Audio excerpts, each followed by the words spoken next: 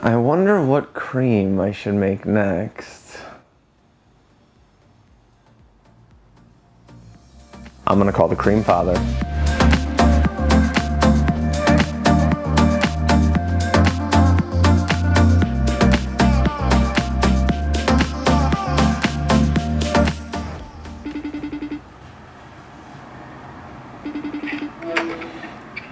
Cream father. What's up, Greg? Getting ready for my 4th video today. Jesus Christ. Well, all right, I know you're a busy man, so we'll get straight to the point then. I want to come up with a new cream, but I'm not sure which one I want to make. So I was going to see what is like your favorite ice cream, or like growing up, what was your favorite ice cream? For sure, Nestle or Nesquik, the chocolate chip cookie dough is always good. I'd eat like sometimes 2 full containers of the 2-liter things back to back. Well, I just made the cookie dough, but I know that Dairy Queen came out with a chocolate chip cookie blizzard. So what if we did like that instead? Oh, that's like ridiculous. Like, I don't even buy blizzards because they're just too good, too many calories. I could eat like 3 and just be like, I want all of it. So it's just too much. Yeah, if I could have a blizzard that had less calories, I'd be like living. So if I could come up with one, would you try it out? Yeah, for sure. I think we should play some B-roll for the... So you know they love the B-roll. People love that stuff. No, we'll get into the B-roll for the fellow creamers. Yeah, the creamers and fellow circles, they need it.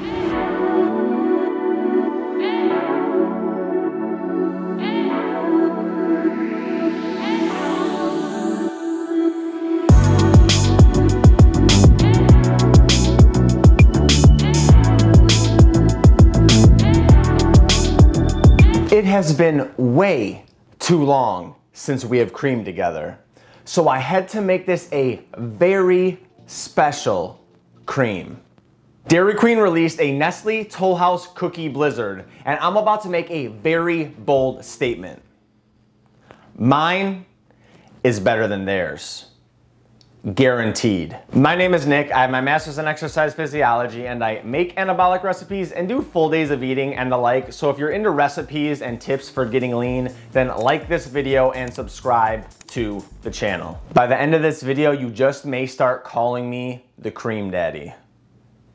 So let's get into it. First thing is first, and you know I always try to get as close as I can to the real thing. And for a Nestle Toll House Cookie Blizzard, I'm going to use Nestle Toll House cookie dough to make cookies. Now, I've already done this, but all you need to do is put these in the oven for the set amount of time and then chop them up into smaller chunks and put them in the freezer. If you are in a pinch or don't want to make the cookies from scratch, you can get a little bag of Chips Ahoy or a little bag of Famous Amos, chop them up the same way and put them in the freezer, and we will use them when we need to. However, I will say it is not the same flavor town that you will get with a real baked cookie, but you will get about 8.5 or 9 out of 10, the real thing. We will start with our milk, whatever milk you want. I have fat-free, high-protein milk and 65 grams. 65 grams of Greek yogurt, 4.2 grams of vanilla extract, 2 grams of salt, whatever kind of salt you want. Lastly, before the ice, we will add 18 grams of a sugar-free or fat-free Cool Whip. It's the same amount of calories, whatever one that you'd like. For this blizzard, we will use 420 grams of ice.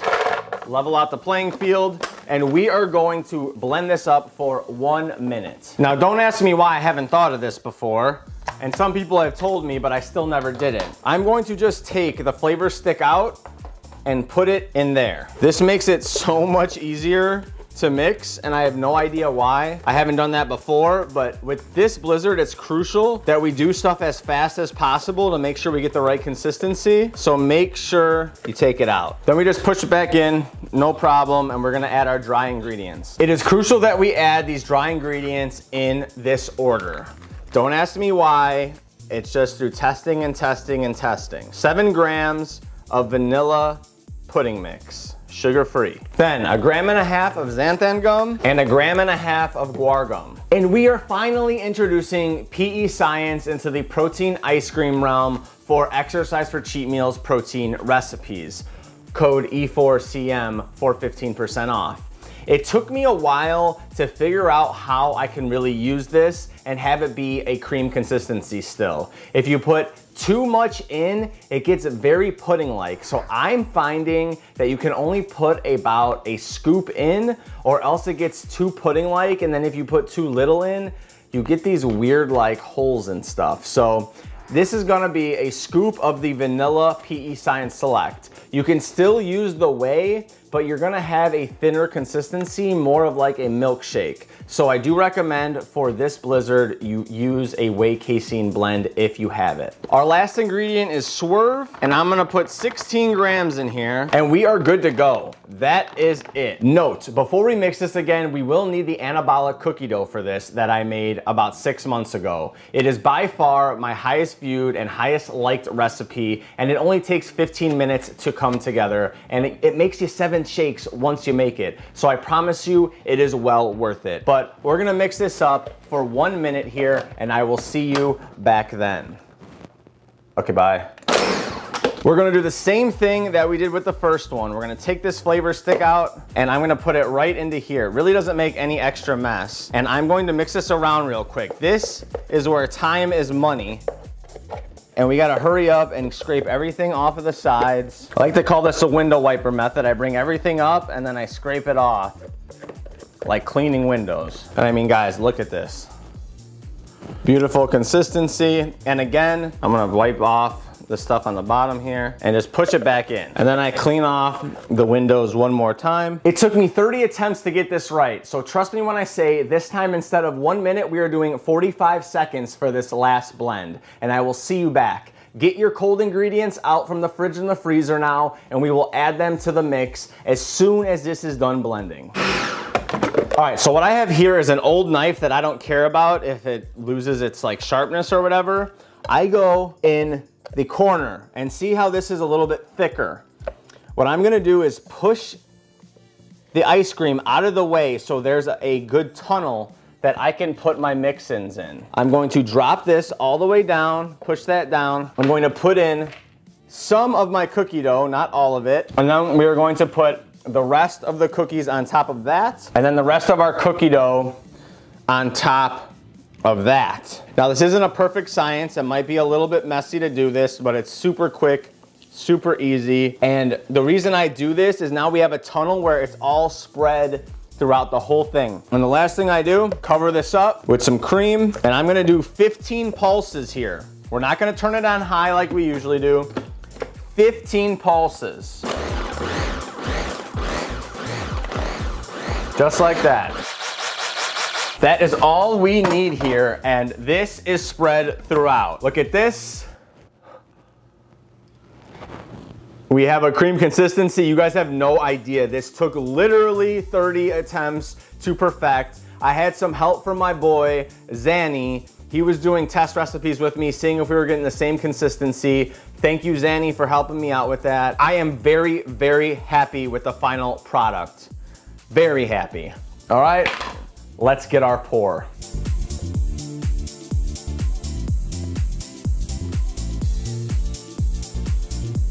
I mean, come on. Come on. And literally as I'm going, I'm seeing chunks of cookie. Still more in here. We are fully topped off. Dairy Queen, what's up? You wanna hire me or what?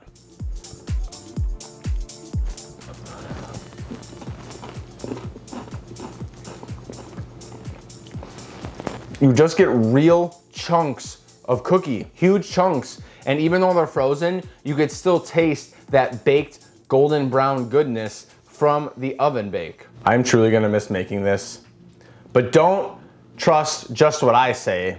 Let's see what the cream father, Greg Doucette, has to say himself.